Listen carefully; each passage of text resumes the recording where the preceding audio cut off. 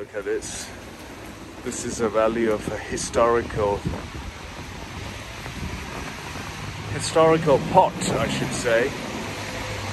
And people are just put litter in it. Cigarettes. What was it used for that? For this club, a bar, a wine bar? They use that as a cigarette ashtray, is it? This is a value of history. Everybody is looking for something just used and through, and abusive nature. Look what's in here, right? A coffee cup in this flower pot,